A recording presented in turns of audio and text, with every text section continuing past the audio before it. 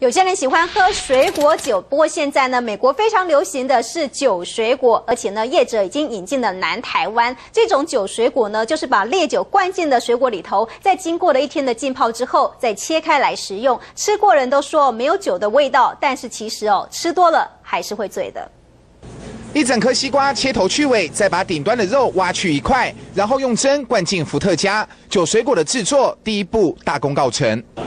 因为它最少要泡是1天以上，而且每隔2-3个小时呢就要调整角度，让它整个寿面能够平均，这样子酒的味道才能够真正的入到水果里面。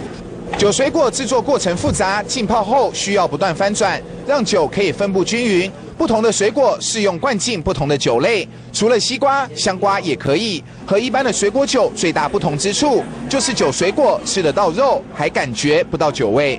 就没有酒味啊，就是完全都是水果的味道，没有酒的味道。对，还蛮新鲜的，就比那种一般的水果还要脆，还要香。可是。